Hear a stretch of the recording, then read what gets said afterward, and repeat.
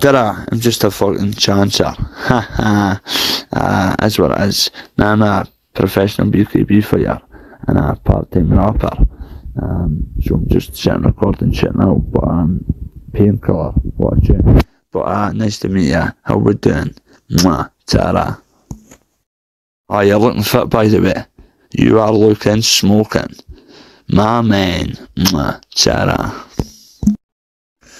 Sorry, Jody.